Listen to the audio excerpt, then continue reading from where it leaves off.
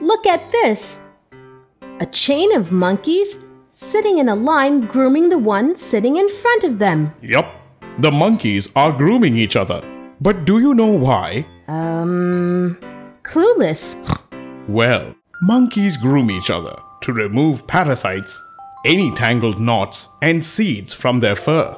But the idea is more than just cleanliness. Male monkeys do it to impress female monkeys. Oh yeah. Do elephants have teeth? That's a silly question to ask. Not really. The tuskers, another name for elephants, do look like as if they do not have teeth apart from their tusks. But all